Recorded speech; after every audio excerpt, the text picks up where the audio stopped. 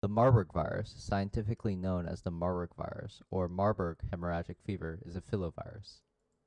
Filoviruses are very dangerous to humans and primates in the sense that they often cause severe hemorrhagic fevers.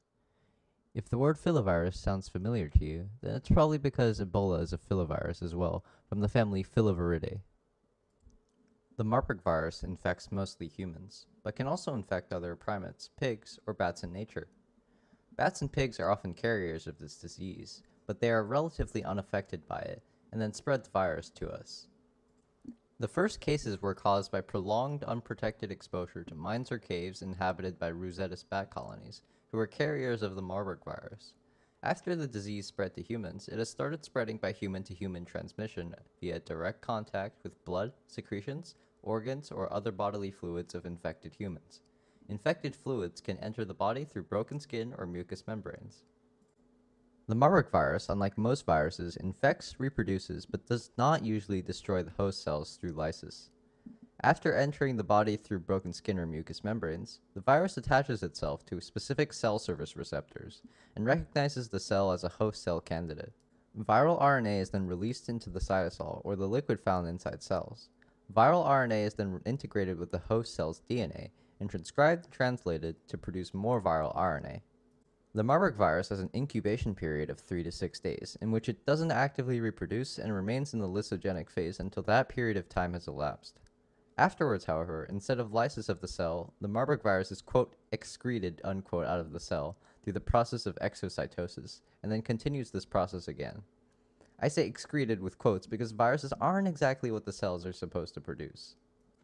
As said, the Marburg virus is very harmful and can be very contagious. Rehydration can aid with recovery for infected humans, but there is currently no treatment for the Marburg virus, similar to Ebola. Therefore, it is very important to try and prevent this virus as effectively as possible to prevent its spread. There are many things that can be done. For example, you can reduce the risk of bat-to-human transmission by wearing appropriate protection and following proper decontamination procedures after exposure to mines or caves inhabited by fruit bat colonies. The average human may not venture into a mine or cave, but this is very important for scientists doing experiments or making observations. Also, if there's ever an outbreak of the Marburg virus, make sure all raw food is cooked thoroughly to make sure the virus is not lingering in the food. You can also reduce the risk of human-to-human transmission by avoiding close contact with infected patients, especially their infected fluids. Again, wearing proper protection and following decontamination procedures is important.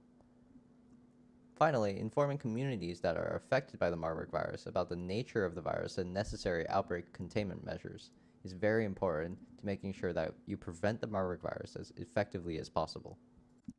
If you do get infected, however, things are not looking good for you.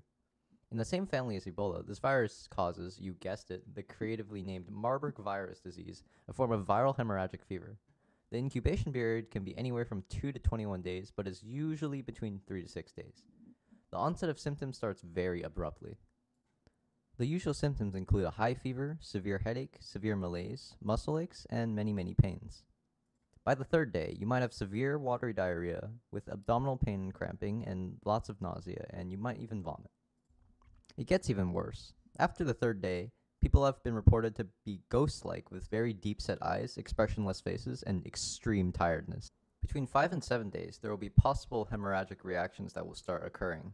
For example, there will be fresh blood in vomit and feces most of the time.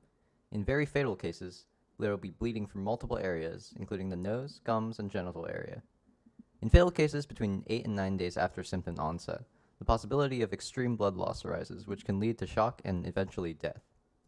The biggest problem with hemorrhaging this badly is that it's very easy to simultaneously bleed from any openings in the skin, even from small needle holes from things like an IV drip.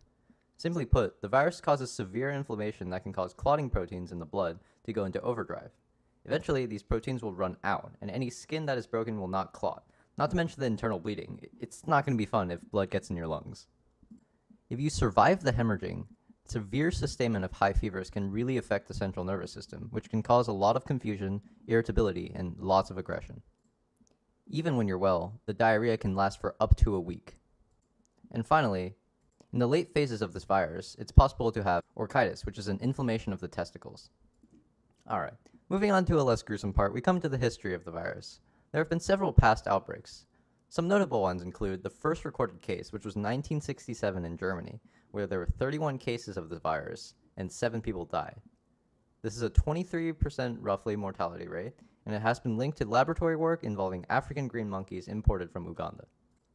In 1998 to 2000, in the Democratic Republic of the Congo, there were 154 cases, with 128 dead this time. This is an 83% mortality rate. This was the first major outbreak, with the epicenter of the outbreak being a gold mine, where many workers were infected. Then, in 2005 in Angola, there were 375 cases and 329 people that died. This is an 88% mortality rate, one of the highest ever. This was and still is the biggest outbreak of the Marburg virus, where spread was mostly caused by funeral rituals and home care, where infected patients often came into contact with healthy people, which encouraged spread of the disease. That's it for this deadly virus. Well, actually, one more thing. Speaking of deadly, however, you may find it interesting that the Soviet Union actually had an extensive offensive and defensive biological weapons program that involved the Marburg virus. At least 3 Soviet research institutes had research programs relating to it during the Cold War. It was highly classified, so how successful the Marburg virus program was is unknown. However, as we all know, Russian scientists were really smart, and they caused at least one recorded laboratory accident with the virus. This caused at least one scientist to die because of it, showing the potential deadliness of the disease if used as a biological weapon. Just remember, if you ever come into unprotected contact with this disease, smear some fish oil on yourself so you'll smell bad enough to keep people at least 300 feet away from you.